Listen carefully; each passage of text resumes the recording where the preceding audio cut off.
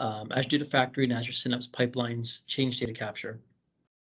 So the reason why I'm saying both Azure Data Factory and Azure Synapse Pipelines is that within Azure Synapse Workspaces, the pipelines and the data flows that you see in there are actually Data Factory. So Data Factory has pipelines and has data flows for low-code data transformation and for ETL jobs.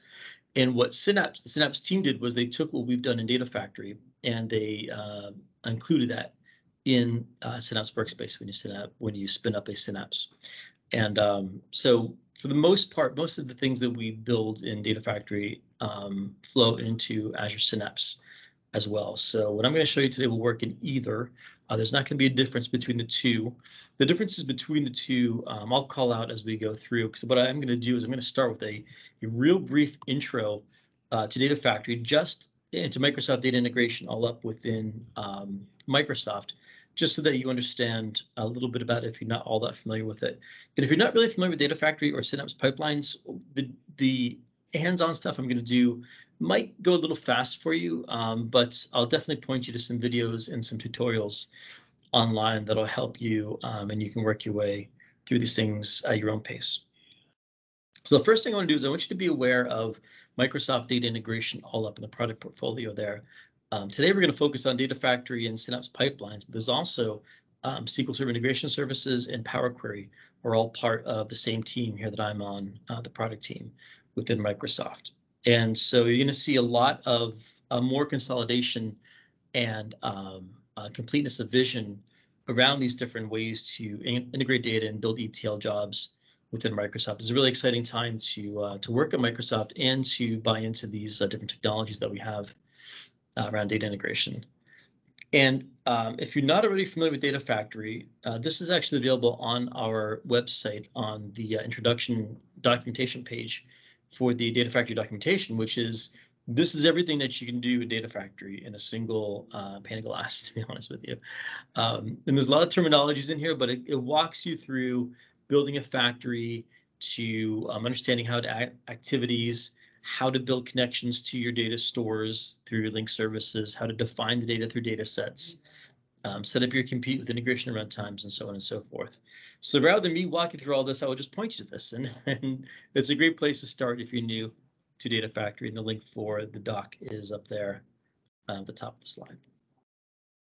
Now, when we talk about CDC and how we're going to do change data capture with Data Factory, it plays into this larger sort of reference architecture that you build for building big data analytics in the cloud within Microsoft, within Azure. And Data Factory for this sort of a common architecture is going to be your orchestration, monitoring, your data transformation, and your workflow tool. And from a workflow tool perspective, you don't have to do all of your data movement and data transformation inside of Data Factory facilities. The Data Factory comes with the copy activity for data movement at scale and data flows for data transformation at scale. But there are a lot of our customers that transform data through other sources like HDI or Databricks or Synapse Spark, T-SQL with SQL Server. So that's very common as well. So all that is fully supported and is all part of the monitoring and CI/CD within Data Factory. CI/CD being built in to Data Factory as well. I probably won't get a chance to talk too much about CI/CD in this meeting, but we can always have a follow-up if you'd like to talk more about that. I'm happy to come back with you all and do that. So when you think about the pipelines that we're going to build today, the pipeline itself is the primary. I just realized there's a typo. I have an equal sign there instead of a dash for browser-based.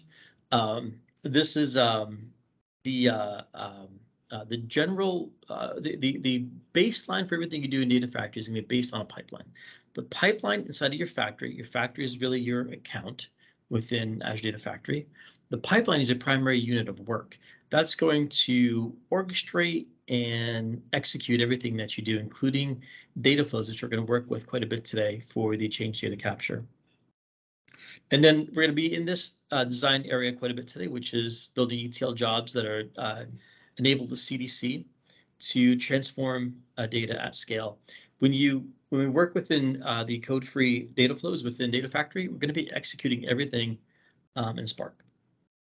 And you don't need to know anything about Spark. We'll just do that for you, and we'll manage the clusters for you as well, and it's all at scale. And then the Power Query part that I mentioned earlier comes into play with Data Factory through the Power Query activity to give you that Excel-like interface and the ability to essentially have a data wrangling experience built directly into Data Factory that's going to execute those data wrangling activities at scale. I will show you the monitoring today as well when we do the CDC jobs. The monitoring is very important to be able to have an effective ETL infrastructure within your business. It's very difficult to build and maintain a large-scale, first-class ETL data analytics platform without having a rich monitoring experience with your ETL jobs. And within Data Factory, you'll get all of that. You'll get your success, your failures, the stats about each run, the ability to rerun from this view and all that. So we'll see some of that in just a bit.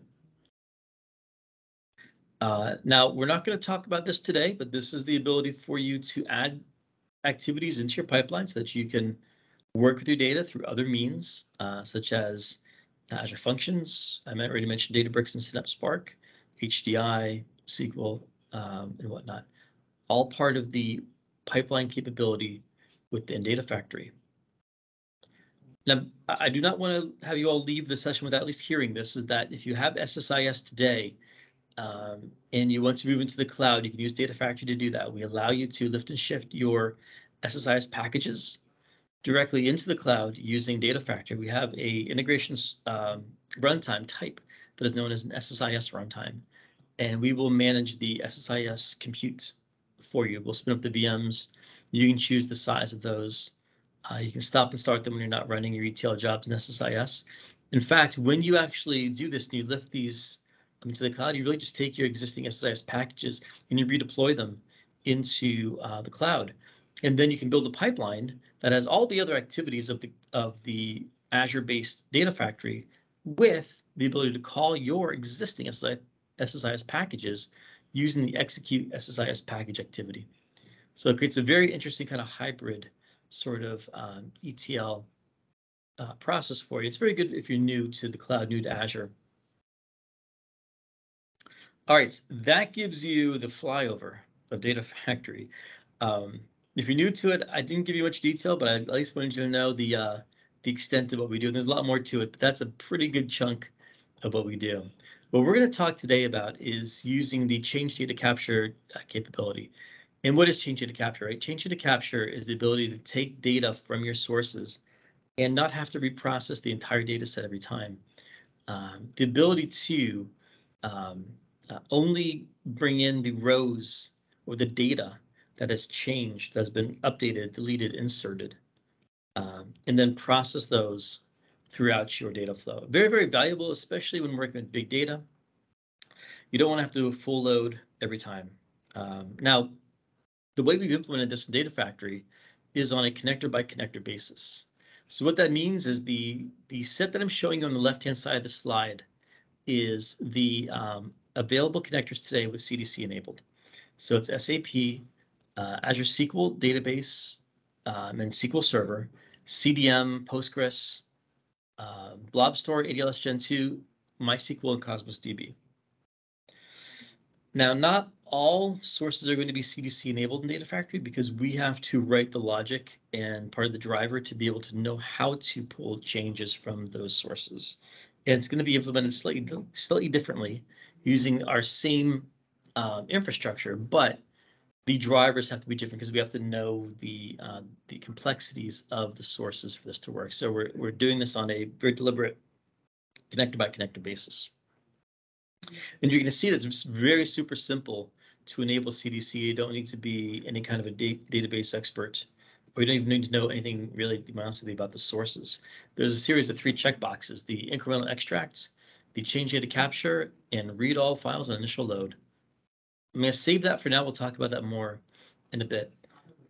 But on the right-hand side, when you move that data and you get those changes, you can land that in any one of our 100+ connectors.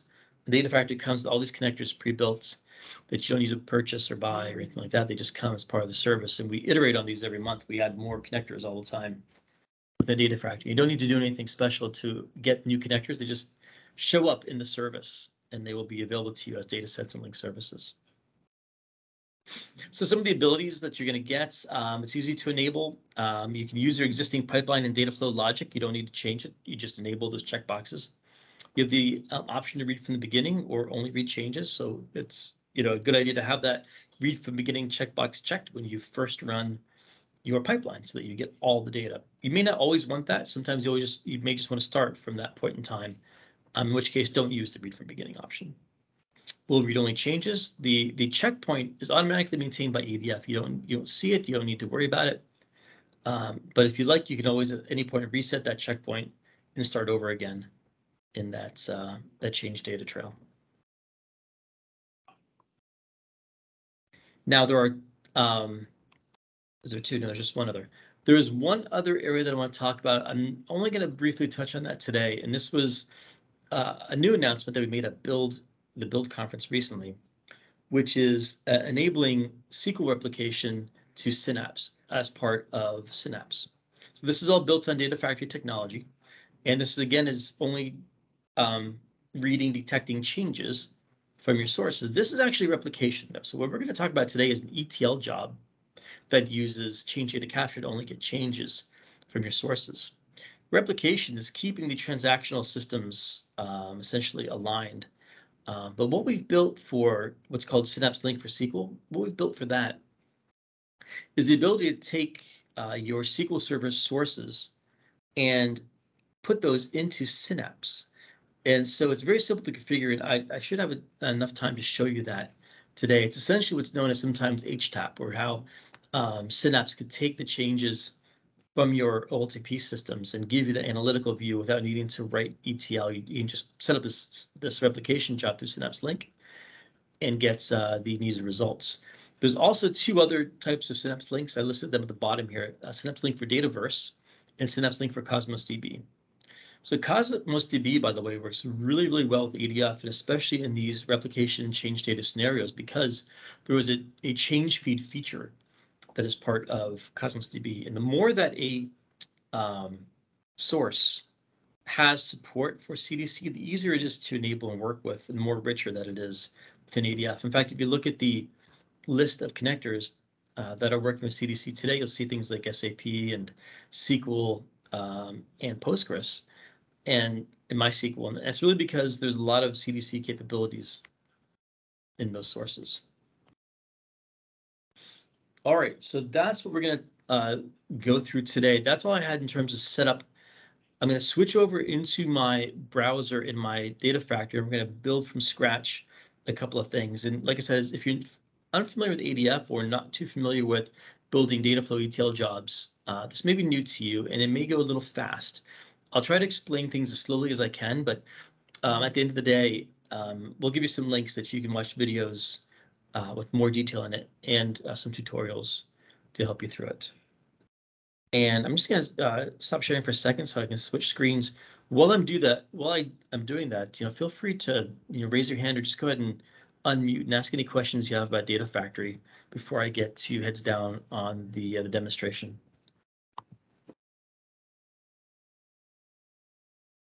Yes, Mark. Yeah. Can you hear me? Yeah. Yes. Sure. While hearing info. But anyway, I think you didn't intro yourself. You didn't give an introduction. Oh my gosh, I didn't, did I? Hey everybody, I'm Mark.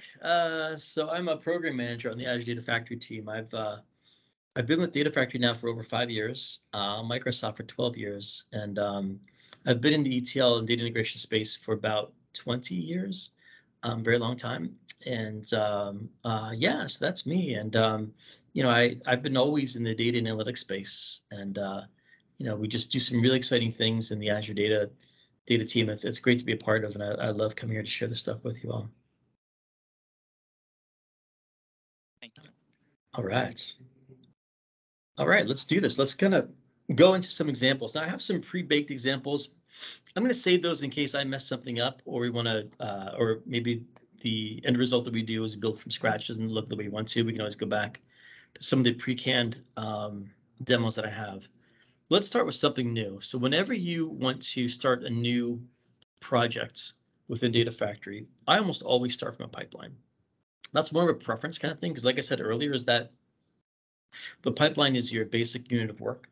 Within Data Factory, you can't really do things. You can do a few things, but you're not really going to accomplish very much without a pipeline. So what I'm going to do is I'm going to say new pipeline. Let me just do a pipeline. I'm not going to use a pipeline from a template. You know, I will show you something though, is that before we do, I do want to show you the template gallery, very, very important part of Data Factory. And if I look at, for example, I was talking about SAP, we have a lot of templates to be able to pull change data from SAP. In fact, we have a whole knowledge center around grabbing change data from SAP. And when you make these templates, I don't have an SAP connection, so this isn't going to work. But you'll see how easy it is to instantiate a template. It'll give you the pipeline. The data flow is going to do all the CDC copy for you. So it's already set up for you. You don't need to build it.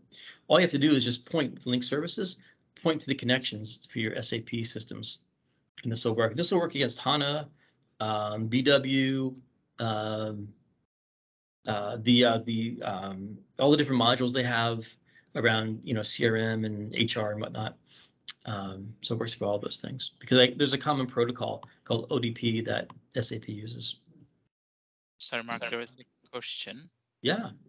Exactly the same one you're talking about. So if you can take that. It is so whatever there's a, I don't know SAP well enough to talk really too intelligently about it. There is a protocol SAP uses called ODP, and I believe there's something you have to set up. I don't know if it's called SLT or something along those lines, but you do have to set up something on the SAP side that will capture those changes, and then we read from that. We pull from that. So we'll work against HANA, BW, all the different sort of, you know, CRM, ERP modules that they have will work with that. And it's all documented in the Knowledge Center. You can get more detail on it from there, probably better than I can give you. But we made that pretty generic so it'll work across the board with different SAP products. And that's why we call the connector as SAP CDC instead of having one for each individual thing. Because on our connectors list, you will see connectors for the individual SAP components. And you see that, by the way, when you go over here on the Factory resources, the connectors I was showing you are listed under data sets. And if I say new data set, you'll see the whole list of those 100+ connectors there. And if you look at SAP, you will see ECC, BW, and there's the CDC, the brand new one that's preview. Notice that's not broken out by protocol, or it's not broken out by essentially SAP product, because that can collect anything that is changed from an SAP source.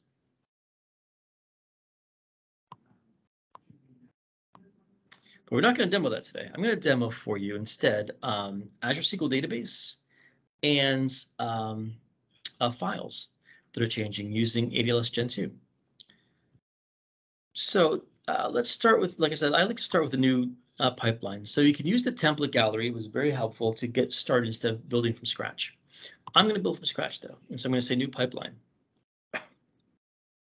So essentially what you get is a blank design surface. And from there is where you add your activities. And these are the different things that I was mentioning earlier, where you can do things like you can move and transform through copy data activity, through data flows.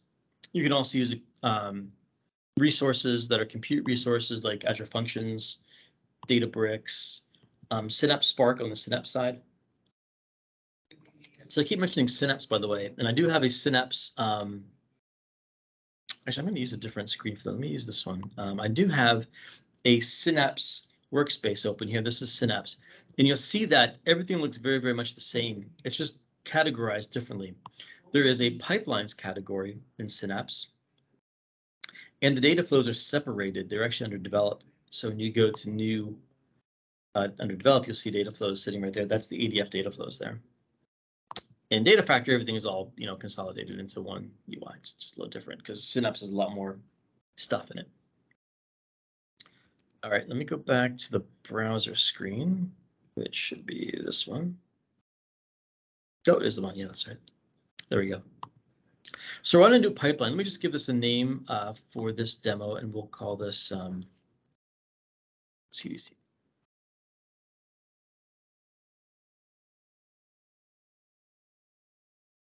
And of course, my whole screen is not visible. Ah, that looks terrible. This is you need to work on it, Mark. It also happened to me yesterday or day before yesterday. I was presenting and then Yeah. So I have my Git hooked up, by the way, so you'll see that I'm using GitHub as I'm connected to. I highly recommend anytime you're working in Data Factory or Synapse for that matter, hook up your GitHub, because if you don't, I might have it that way on this one. Let me see. If you're not hooked up to Git, yeah, this one is an example of a Data Factory that's not hooked up to Git. And you'll see that it shows up here as Data Factory versus a repo. There is no save button when you are not hooked up to a Git repo. Everything has to be validated and published. So you get no sandbox area. Here in this version of my Data Factory, I'm hooked up to my Git, which means I get save. And then when I'm done saving, I can merge into a collaborative branch and then publish. And it's a much more, it's a much better environment to work in. So I saved this with just the name. And what we're going to do is to use CDC. I'm going to just drop a data flow on here, drop it onto my design surface, and everything's just really slow on my laptop. I have like way too much running. There we go. So let's call this data flow. The first thing we're going to do is let's do CDC from files. So I'll call this activity as a CDC from files.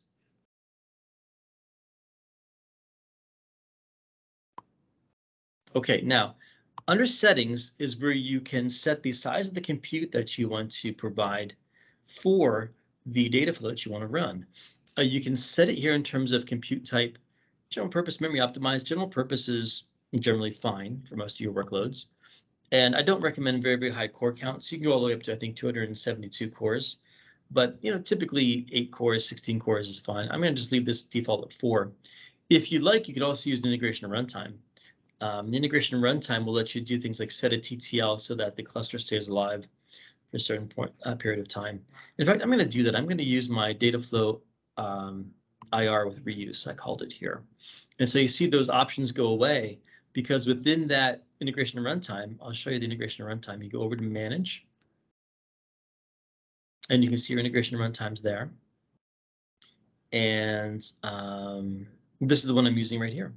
So if I click on it, you'll see under data flow runtime that I'm using 32 total cores and memory optimized. I'm just kind of using probably too much. I don't really need that much.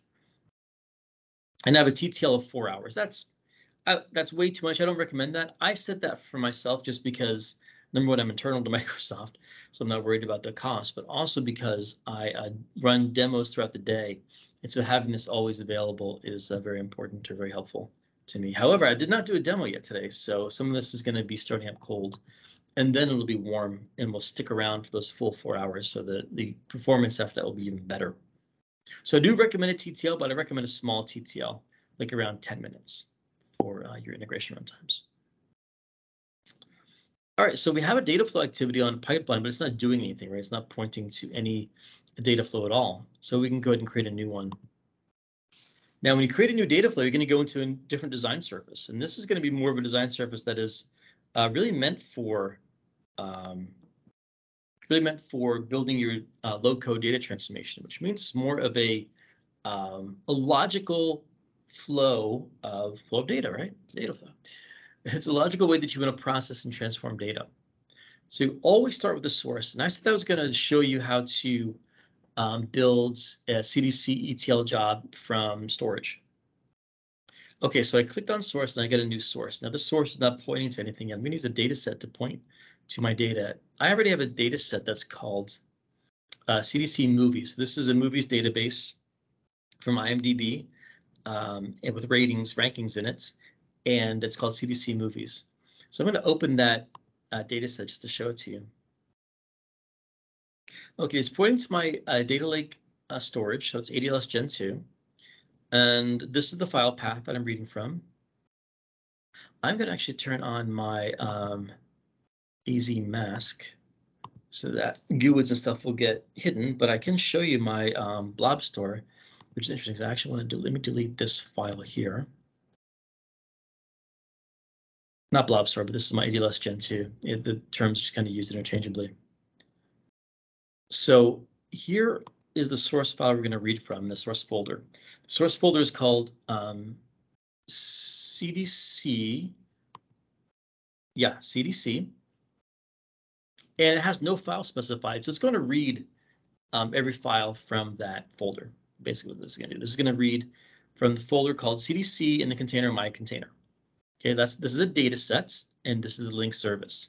The link service defines the connection to that data store, which in this case is my ADLS Gen 2. Okay, so back to the pipeline, back to the data flow. Great, so now I can actually look at what the data looks like. Now I do not have, and by the way, the inspect tab down here on the source, the inspect tab will tell you what the metadata looks like for the for that source data. So you can see I have a series of 6 columns, and they're all string because it's a CSV file, so there is no data type to it. But Data Factory, if you click on projection, can automatically detect the data types for you. And you can also preview the data and look at the data as it changes throughout your data flow. The only thing you need to do is you need to have your data flow debug session turned on. This will actually start a Spark cluster for you that will let you work with that data. And so I'm going to start that up. And the reason why it's not always running is because there is a cost associated with that. It's about 25 cents per core per hour. And this is a small, the debug is just a 4-core worker and a 4-core primary node, head node. And so it's just 8 cores. Okay, so that's started. Now, the first time you preview data, it might take a minute for all the data to get read, all the drivers to be loaded and whatnot. So I'm going to let that cook for just a minute. What I'm going to show you is under source options, when you add a new source into Data Factory, you are always going to be reading the full set of data. But we don't want to do that in this case. We only want to get the change data. So I'm going to say enable change data capture. And I'm going to get the option to read all files on initial load. And that's what I want to do, right? I haven't run this yet, so I want to make sure I get all the files found in that folder. Now, my folder, if you recall, only has one file in it, which is movies.csv. Let me open that up for you.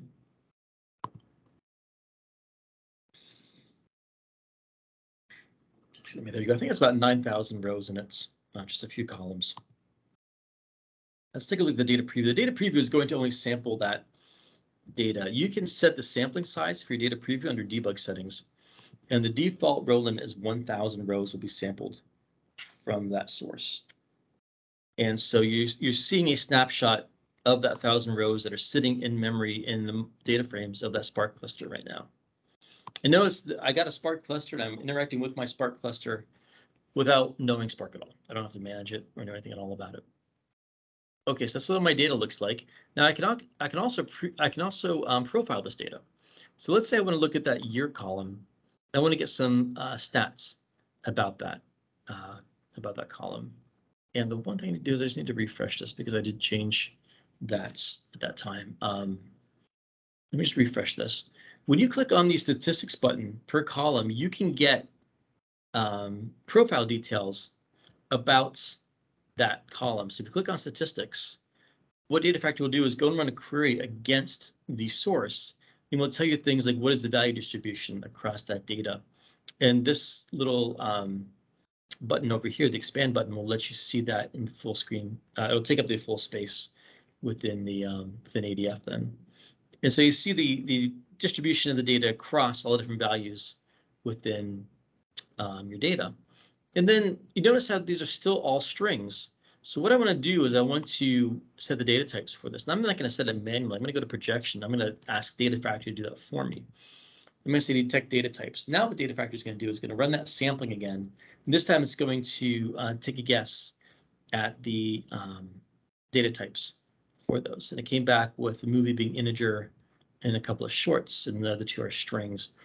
If you'd like to give some hints to Data Factory of what to use as defaults for certain data types, you can put them in here. So you can say that, you know, a date should be of this format.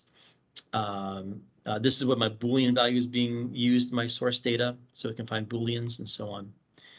Now that I have data types associated with it, if I go back to my data preview, you'll see that if I could refresh this, you'll see that rating column is now going to be a number. So when you profile that data in preview, the stats you're going to get back are going to be different because we were looking at categorical data. So we saw a breakdown of the value distributions. But if I click now on rating and I click statistics, I'll get a very different view of that data. And you can see that we have the different value distributions for numeric data, which means I can tell how many were null, what's the 25th percentile, what is the 75th percentile, standard deviation, variance, min-max. Okay, so you get all that for you here in Data Preview and Data Factory. All right, let's get back to how to do the CDC part. So now that we have CDC enabled, I'm not going to do transformation, but you can see all the different transformations that you can do with your data, the aggregates, pivots, derived columns, all the things that you'd probably do in something like an SSIS or Informatica, whatever it is, are all available to you here. To demonstrate the CDC, I'm just going to have a simple sync at the end. And the data set I'm going to use to land the data, I'm going to have a folder that is called folder CDC, folder out CDC.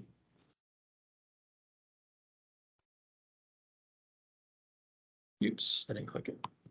There we go. Now, let me show you what that data set looks like. So the data set is very, very simple. It's just a comma separated file. It's going to be text limited output. And it's going to go into the container in my data lake store called output CDC. And I should have that open over here on my storage explorer, and it is right here, output CDC. So we'll watch the data land in here as we run these pipelines. And that's pretty much it. Now I'm not specifying any file name for the outputs of that data. If I go back to the data flow, you'll see that in my sync, I'm not specifying a file name at all. You can specify a file name here by saying output to single file, but I'm just going to say, I'm running Spark, I'm running at scale. Go ahead and do your thing, call the file name whatever you need it to, and it's going to be much more fast and efficient. So what you're going to see is we're going to get file names that are going to have GUIDs that are essentially the job executor number on the Spark cluster. And remember, I said this output type is a CSV, and you can see that in the data set by saying that it is comma separated, comma limited. So it's going to be a CSV file. Now, the other thing I want to say about that is that we're also allowing schema drift. So I'm not specifying any column types. I'm not doing any field mapping, nothing at all. This is it. This is all you have to do to make this work, okay? Because auto mapping and schema drift means whatever columns I find on the left-hand side, Data Factory will automatically produce that on the right-hand side. Okay. Now, what else do we want to do with this? I think this is probably good enough at this point. Why don't we just do a data preview just to take a look at what the data will look like? You should see the exact same data coming out here.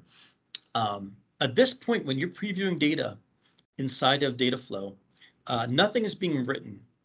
This data is just taking an image of essentially the in-memory data frames, a sampling of it, and giving it to you here in the UI. And you can also export this to CSV, by the way. Your view pane at the bottom, this whole data, you can export all that if you'd like to do a little bit of data exploration on it on your own through Excel or whatever tool. So that's pretty much it. Let's go over to the pipeline now that's running this. I know what we can do. I just realized I didn't do this. Is that we didn't give this a name. It's just called Dataflow 14. Let's give it a more meaningful name. Let's call it demo of CDC files. Okay. Very good. And I have to go all the way down here. Oops. Give me a second. I have to minimize this again. I do not have enough screen real estate here on my laptop, so just bear with me for a sec. Oh, looks like I saved it without me needing to, so that's good. That was a nice little trick. Good. It's called demo of CDC files. That's great.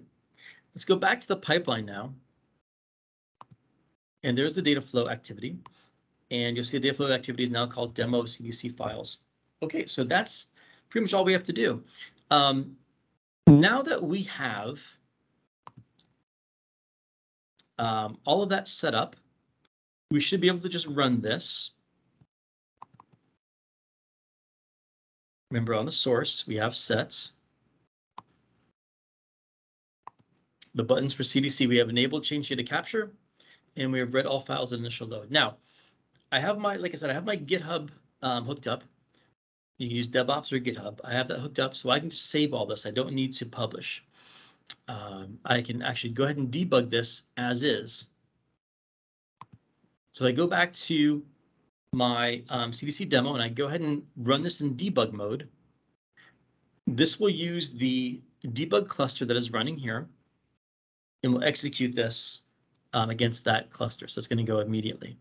If you click on the eyeglasses, this is where you're going to get that detailed view of the monitoring that I was talking about previously. Okay, so this is currently queued up for processing within the service. And it's done already. So it completed in just a couple of seconds. The 9,000 rows were processed. So the entire thing was processed. That's the initial load, right? Now, if we go back to that same pipeline, and if we click on debug again, let me go ahead and refresh this.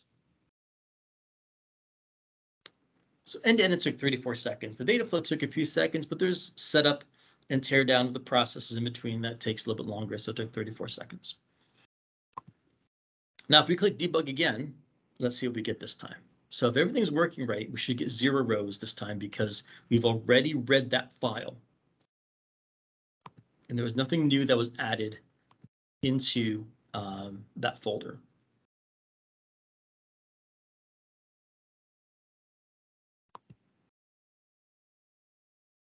So the job is queued up to run.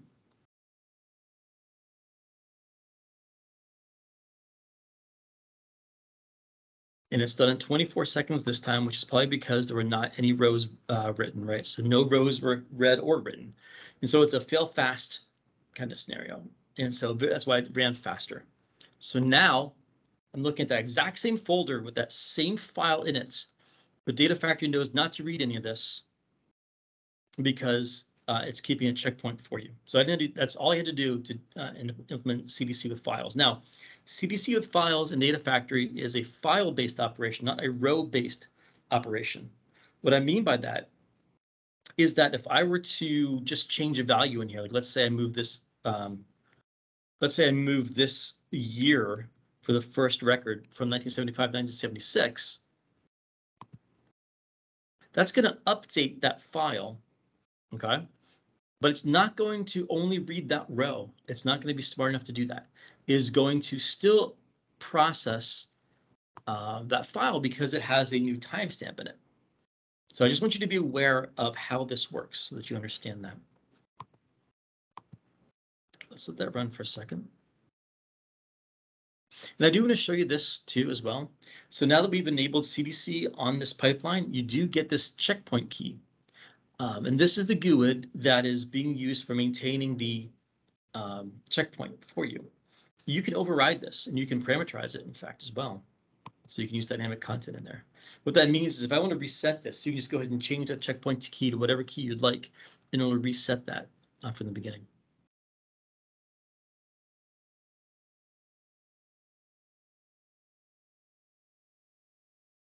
So notice that it processed 9,000 rows, even though only one was modified.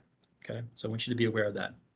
Now, another use case that this enables is in that same folder. If I were to do something like this, if I were to, instead of modifying a file, if I were to upload or add another file, completely brand new one, to this folder. So I've done this demo a bunch of times. So you see all those files sitting there. That's exactly what I'm going to pull is my file called new movies or new movie. It only has one new movie in it. Let's go ahead and upload that and I'll show you the file real quick here.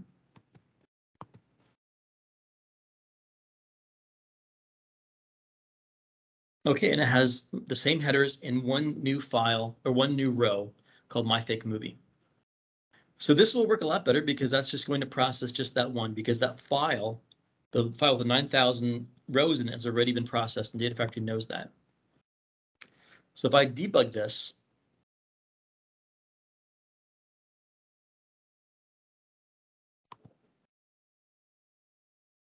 then I look at the inspection of the monitoring on this.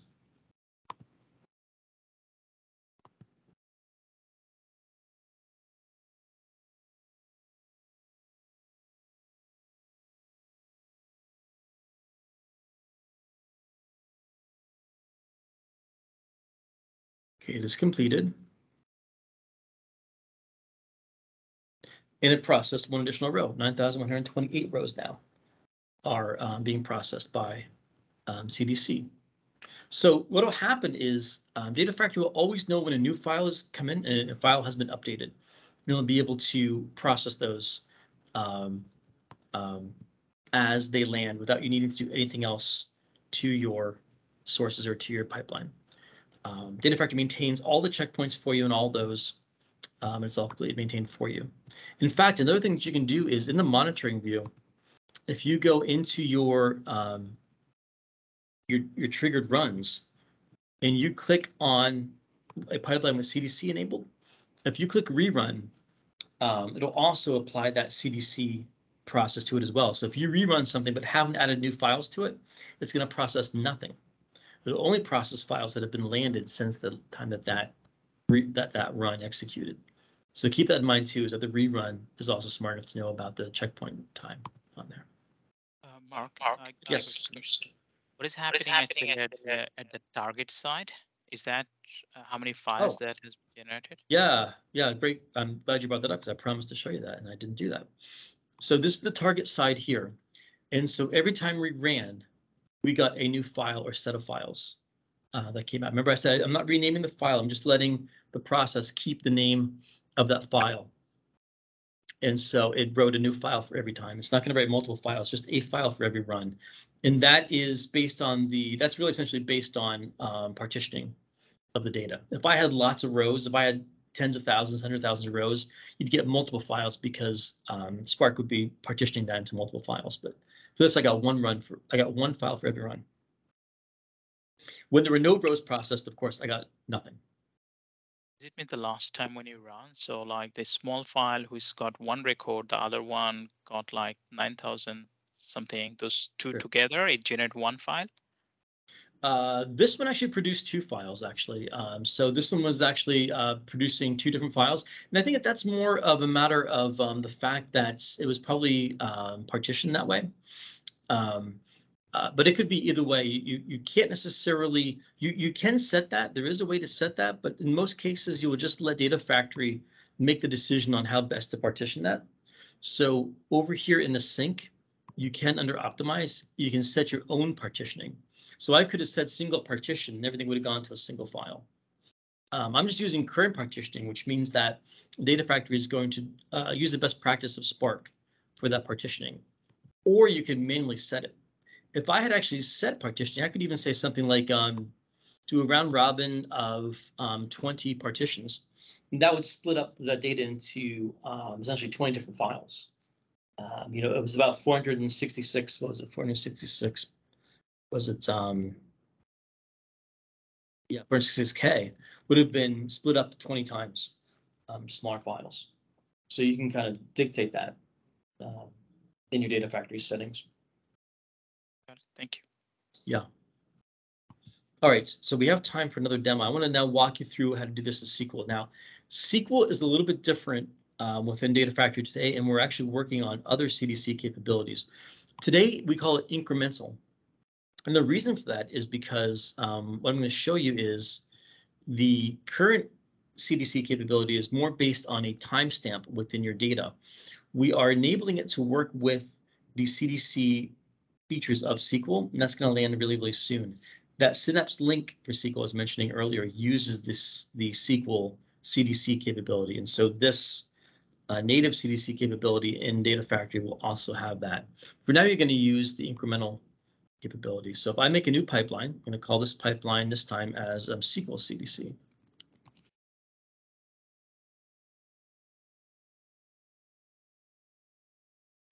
And let's see, let's add a data flow.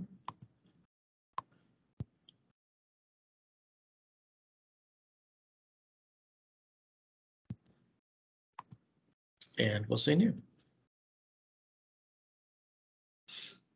All right, and this one we'll call SQL. Good enough. Okay, so this time I'm going to use a SQL source. I'll use my product dimension table. Let's do dim products table. I think should work. Let's see if I have I already have a projection on this one, so this is good. And then we'll just do the same thing. We'll just drop the data right into a sink. We're not going to transform. We'll put it in that same folder. So let's go with the CDC output. So this is going to be the same CSV output without named files. But on the source, let's go to source options and let's set enable incremental extract. And you're going to get that same capability of start from beginning. And we're going to do that because we haven't run it yet. But now I have to pick a date time stamp on here because this is not using the native CDC within SQL. It's using the incremental capability. Which means we're not forcing you or requiring you to have CDC enabled on SQL Server for this to work, but we are going to be enabling that as an option as well going forward. I'm not sure if this is the right table that I want here. Let me see. Dim products table. No, I want dim products. Let me use a different one. So I should have a data set for products. It might be this one. Let's see. Let's see, this data set is pointing to dim products. Yeah, this is the one I want. So dim products enable incremental extracts. The timestamp column I'm going to use is called last updated. And that's it. So pretty much the same thing. Let's go back to the new pipeline, which is right here. And everything is saved. That's good. And I can save it. You don't need to necessarily save it, but I'll just save it just for just to be safe. Make sure everything, I don't lose things if something closes on me. And we'll go ahead and debug. Now this is the first initial run, so this should bring all the rows back. If I look at my SSMS, let's see how many rows we have in here. We have 301 rows.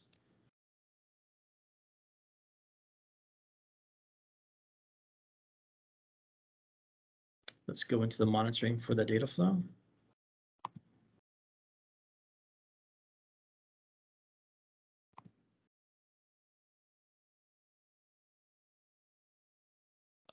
Mark, can they do like file to the database as a CDC?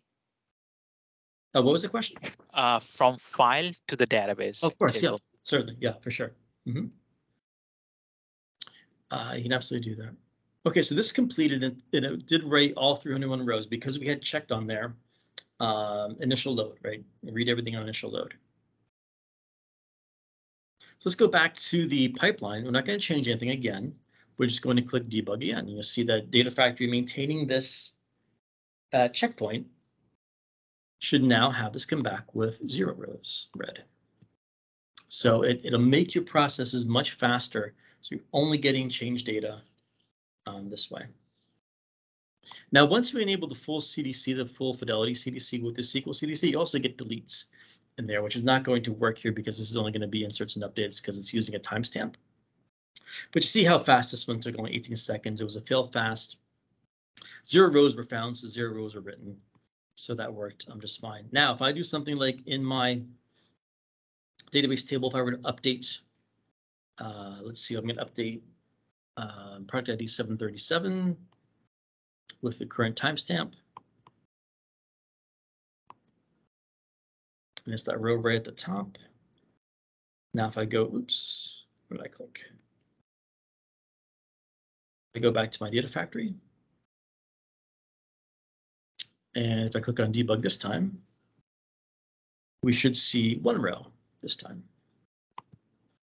So as opposed to the file-based where it's going to process an entire file if something was updated. But a new file lands, it's only going to update, it's only going to read that file. So that's definitely very useful if you're getting a lot of files with small amounts of data in it. With a database, it's going to be much more easier, much more effective, because it's going to know at the row level that something was added, and all it did was just wrote one row.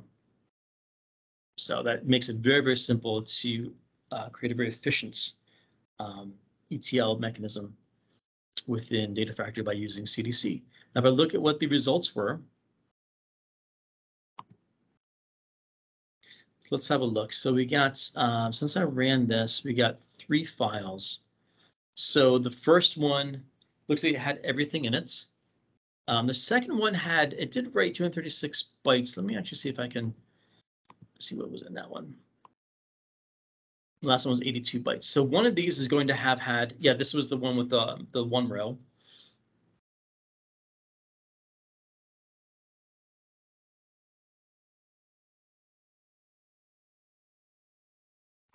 I did say open. There it is.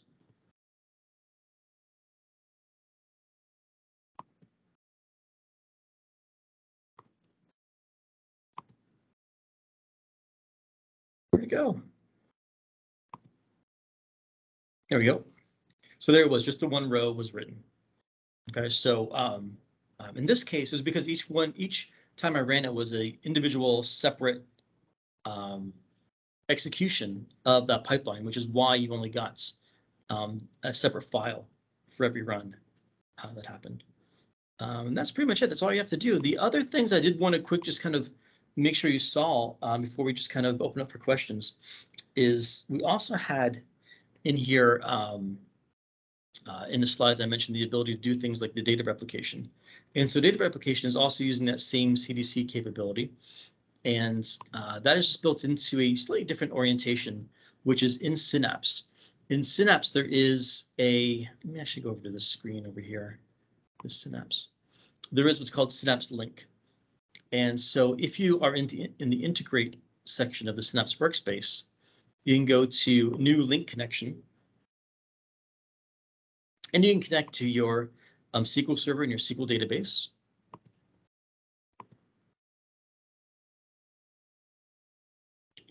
Yeah, I may not have this one may not be set up.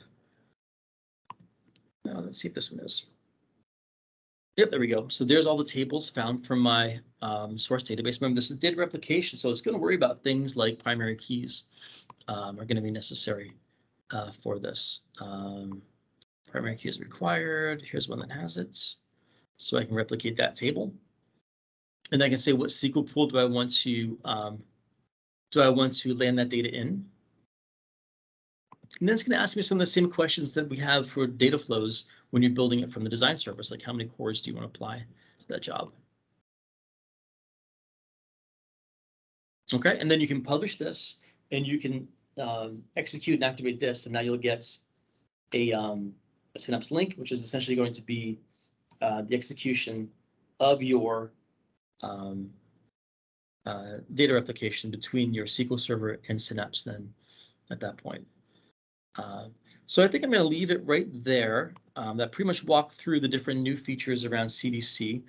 This is available for Cosmos DB, Blob Story, DLS Gen 2, SQL, MySQL, Postgres, CDM. I might be missing one or two others, SAP, of course. But yeah, so what questions do y'all have, or what other things could I show you? We have a few minutes left. Anyone have any question? You can unmute yourself and ask the question. Hey, hi, this is Arun. Would you be able to provide us an example of using Power Query? Yeah, I can show that. Sure, I can share that real quick. Yeah. Power Query. So it's kind of changing topics a little bit, but that's fine. Power Query doesn't have the CDC capability built into it, but Power Query in ADF is really simple to use. What you want to do is to get started is add an activity onto a pipeline. You can just add that into any pipeline. So if I just drag Power Query over here, I'll get that activity on my design surface. And the same thing with how I created a new data flow, I can just say new. And that'll put me into the Power Query interface. And so pick one of your data sets. We were working with movies. So let me pick that same one, movies D2. That's going to load into this Power Query UI inside a Data Factory, embedded inside a Data Factory. And you'll be able to work with data just like you do in Power Query here. So you get a lot of the things I was showing you in data flow here, like you get the ability to profile the data and to transform the data. This is all just working against the cloud Power Query service. If you were to complete this, let's say I did something like, I don't know, let's say I changed the movie. Let's do this. Let's remove some values. Let's say we take out these IDs as one applied step. Then another one, let's change the data type. Let's make this into, let's make it to a whole number. Okay, so now I have these couple of steps inside my user query. When I save this, they didn't give it a name. It's just called Power Query 7.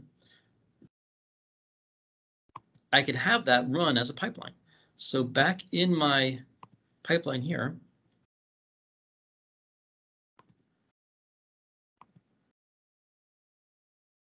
oops, I'm moving around too much. I need my mouse and my monitor for this to work. Give me a sec. I'll find it. There it is. When I execute this from a debug, and actually I can probably do it. I think that. Oh yeah, one other thing. When you get results, you'll want to put those results somewhere.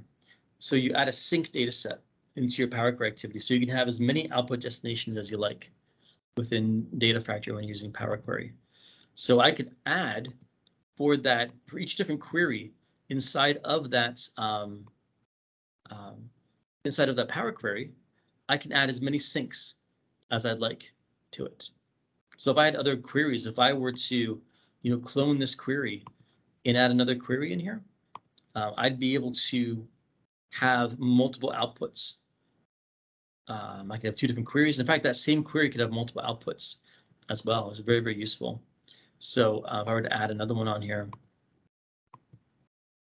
yeah, my browser is just not able to keep up with me. But each one of these can be loaded into a, let me try it this way.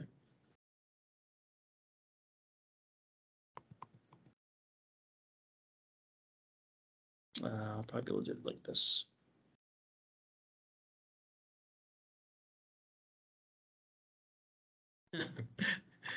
On my little screen, this is not working too good. These can all be different outputs. And each one of those queries will go into, in fact, the same query can go to multiple outputs. So when I run this, let me see if this works. This should work. Well, what will happen is because I've made a pipeline with disconnected activities, they will both run at the same time. They'll run in parallel. So you'll see them at the bottom there. That Power Query will actually get translated into a Data Factory data flow and will also run on Spark. So I don't know if you saw that or not, but on the settings for that activity, I can set how much compute I want to apply to that. So it's really powerful is that you can now run your Power Query M at scale on Spark, and we translate all that for you.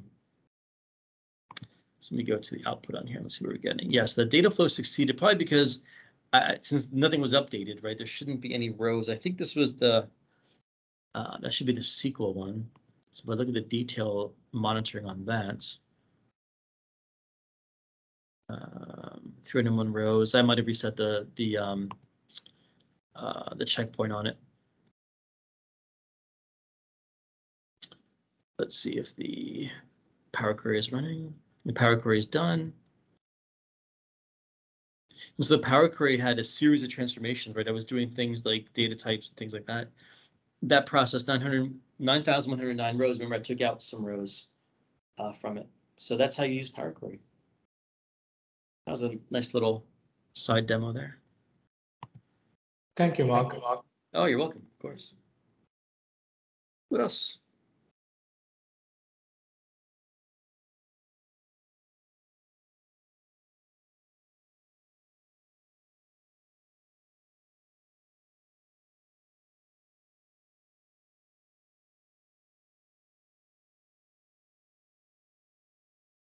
Any question? You can unmute yourself and That's good. If not, yeah, I would like to, give many thanks to Mark for, giving us the time and teaching us the CDC capabilities. It was really great. Yeah, my pleasure. Hopefully you all found it, interesting. I did promise some links. Actually, let me do that before we go. Let me actually show you here. This should work just fine if I go to YouTube.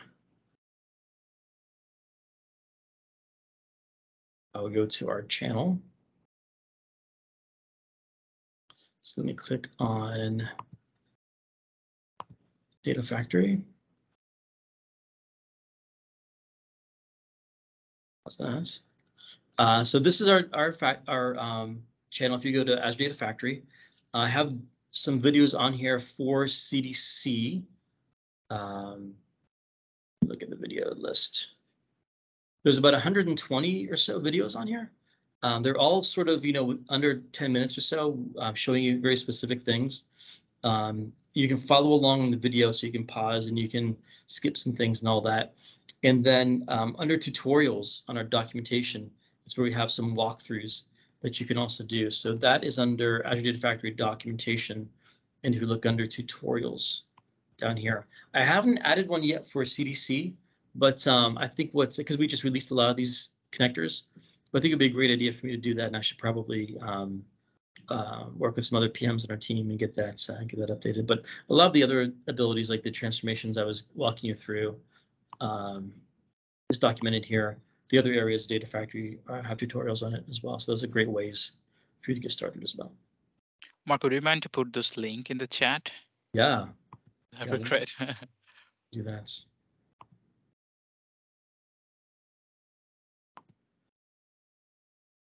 And if there is, any sort of documentation or other tutorials or videos that you need that's not described already, feel free to drop us a line in any of the social medias, the YouTube, Twitter.